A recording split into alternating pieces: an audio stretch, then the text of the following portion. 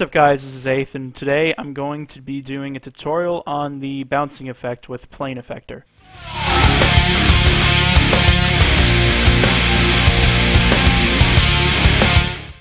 And this is what we're going to be creating.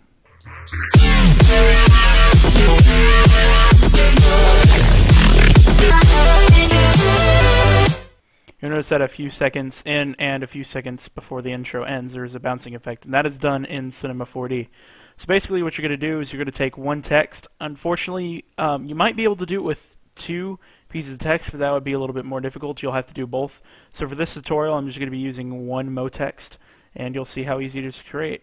So the first thing you're going to want to do is go and select your Motext, and go to MoGraph, Effector, and Plane.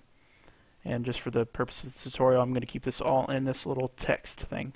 So go to Plane after you have opened it up, and go to Fall Off and set it to Box.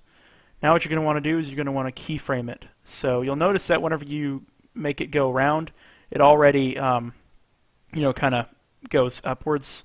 What you're going to want to do is you're going to drag this all the way to the side, and you're going to click this right here. This makes a keyframe.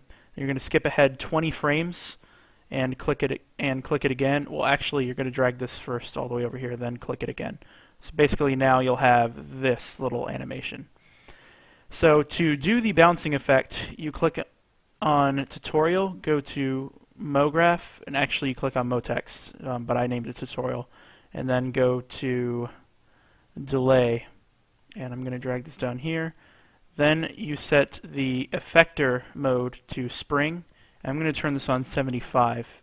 And so what you'll have now, I need to do that, is that little kind of thing.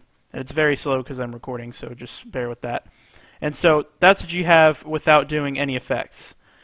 So in Plane, what you're going to need to do is go to Parameter, Scale, Uniform Scale, and set this to -1. Then you're going to go to Rotation, set RH to 45, and set the rest, the bottom to on 100. And that should be it. So go back to Delay and just click Spring again, because for some reason you have to reload it every single time, and this is what you'll have. And that's it. It's as simple as that. And the cool thing about this is that with Plane, you can drag this anywhere you want. So let's say I go 20 frames forward. And so I put that on 40, put this on 20. It's as simple as that. So guys, I hope you enjoyed this tutorial. There will be more coming soon. Just tell me in which videos which you want to see. And